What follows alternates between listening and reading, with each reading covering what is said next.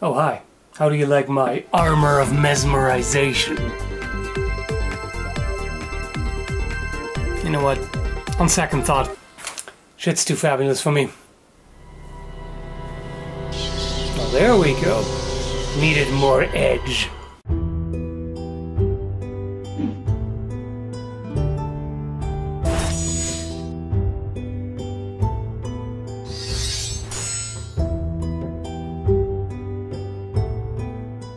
Alright, since a lot of folks like my recent video on what kinds of magic enchantments would be most useful for weapons if magic was real, why not do the same thing for armor? So there's a few obvious ones, kind of no-brainers, like weight reduction, for example, and increase in hardness and toughness to make the armor more effective.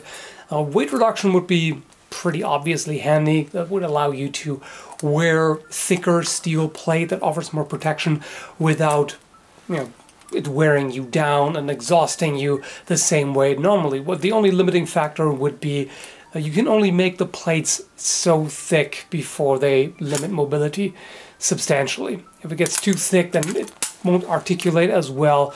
And like for example, a gauntlet, if you make this extremely thick, then you wouldn't have the kind of flexibility. Even a mitten gauntlet like this is actually reasonably flexible and mobile, but of course if you have lots of thick overlapping plates, then that can cause problems, can cause the armor to bind up, things like that. Another obvious thing is if you had to deal with magic weapons, you would want some sort of elemental resistance, for example. Like if somebody comes at you with a fire sword or ice sword or whatever else, you want your armor to be able to deal with that. Also, climate control would be very helpful. Just even though it's not a particularly hot day today, just standing here surrounded by video lights in this makes me sweat my nads off. So it would be really nice to have some sort of cooling, particularly under padded armor. It gets really hot. Also in plate armor, in winter, the metal gets very, very cold. So you would have to deal with that. That's one of the main issues that Crusaders had to deal with in the desert, suffering from heat exhaustion and that sort of thing. So climate control, definitely temperature control, would be not just comfortable, but also enhance your chances of surviving. Okay, what else is there? What about invisibility? If your opponent cannot see your armor, that's a potential advantage, at least until the first one or two hits when they realize something fishy is going on.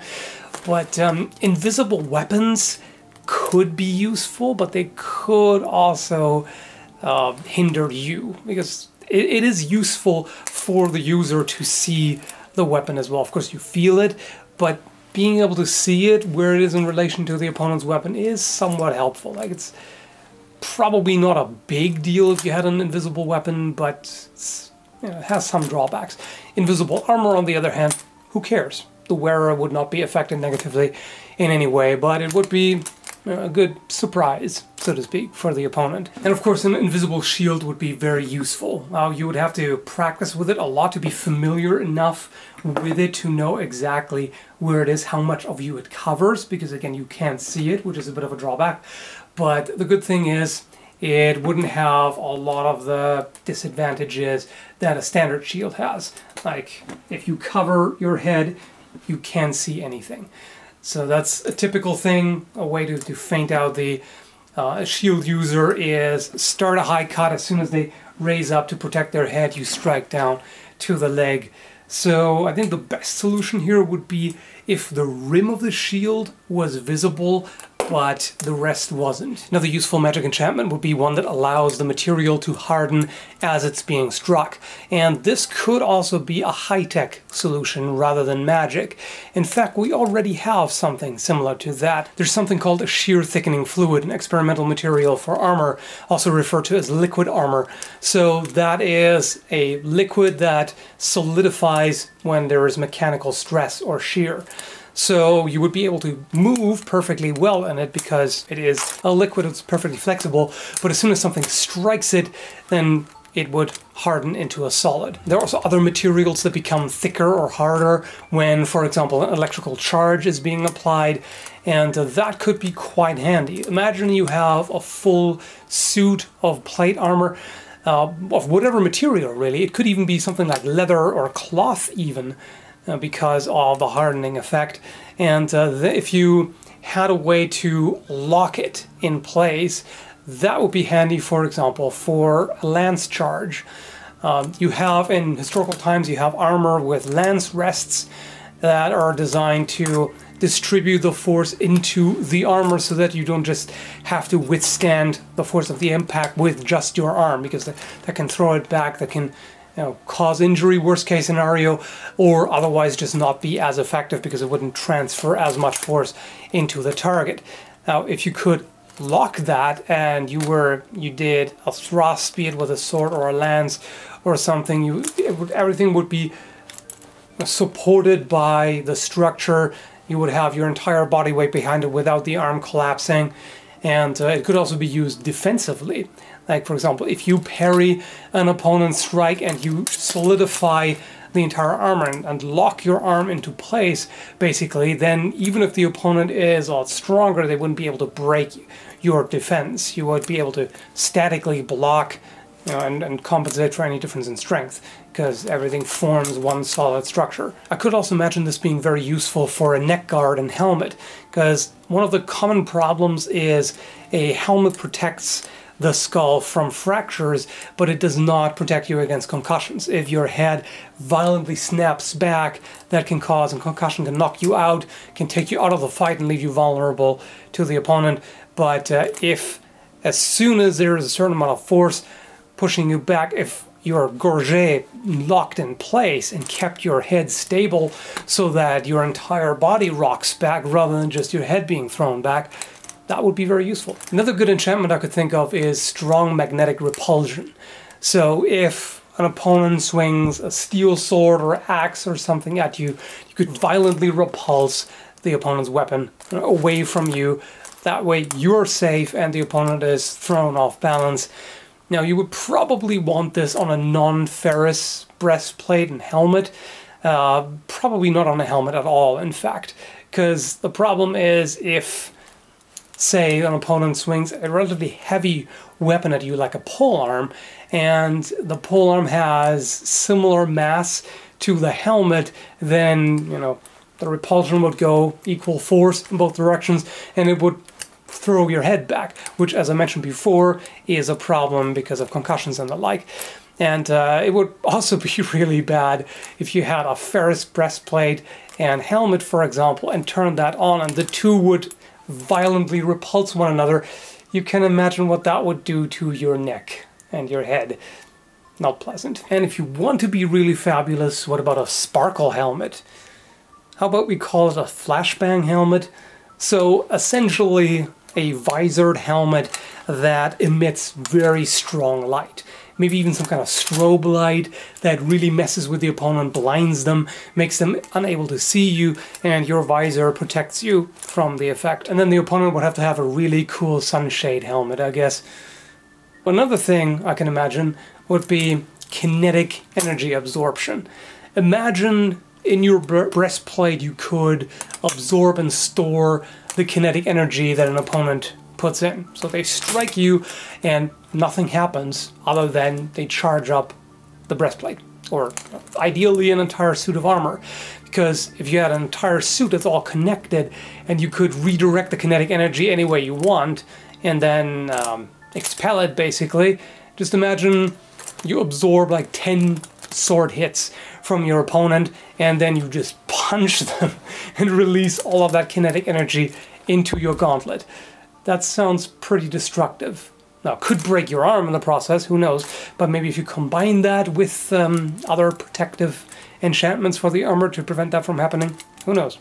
Pretty crazy, but that would be rather impressive. Or imagine you just put your hand on someone's chest and they fly away because you just released the combined force of 20 polearm strikes in one. Ow. That might be chest crushing. Okay, bear with me. This one is pretty far-fetched, and that is not exactly a high-tech solution. This is just pure fantasy. But imagine you could allow a dead master swordsman to possess your entire suit of armor. So again, it would be head to toe, full suit, and the soul of the long-gone swordsman could take over and move it for you. So you could be like the worst noob, but you would still kick ass because you could just let them do the thing. You know, like imagine you have Lichtenauer in your armor, or Meyer, you know, one of the great masters, Fiore, who suddenly fights for you. I don't know why they would want to, maybe just, who knows, maybe being dead is really boring and they want a bit of a thrill. And yeah, I mean, you should definitely have an off switch for that, because you wouldn't want that the soul of whoever go around and hump a bunch of people for fun. That's not good. Not good for your reputation. What about lightning enchantment? Imagine every time the opponent hits your armor, they get electrocuted. That would be really handy, at least if enough of that is actually being transferred. Most swords have wooden handles. They would insulate quite a bit. I'm not even sure if that would transfer any electric shock at all. But some swords, like certain rapiers and small swords, have wire wraps around the handle. That could work, potentially. What about a time enchantment, or air enchantment for that matter? Basically anything, any magic effect that slows down a weapon as it gets into proximity with your of your armor. So let's say it progressively slows it down the closer it gets. Like there's got to be a certain threshold, but then past that it gets slower and slower and slower. Even if they still hit you, which, you know, by that time being so slow, it would be easy to avoid. But even if they still hit you, if it's that slow, it wouldn't harm you in any way. You know, if you, even if you have a massive warhammer and just go boop, doesn't do anything. Okay, before the video gets too long, let's do one more, which is again a pretty obvious one, which would be healing factor or self-repair, stuff like that, which could again also potentially be high-tech if you have nanites in the armor that automatically go to any damaged area and repair it, put it back together, and maybe put your flesh back together as well. Again, that would be rather handy. Perhaps also something that releases painkillers, you know, similar to Gordon Freeman's suit in Half-Life. That would be really useful. It would prevent you from being negatively impacted by the injury. I mean, with enough adrenaline, you probably are not going to feel a lot of injuries anyway, but if need be, it could monitor your nervous system basically and administer painkiller if needed, and, you know, send whatever, you know, healing magic or nanites to the damaged area and knit it back together. So yeah, probably wouldn't work if a limb is severed, but then you have kind of crappy armor anyway if that happens. So the armor of restoration, basically, because if it can protect you, then it can at least fix you.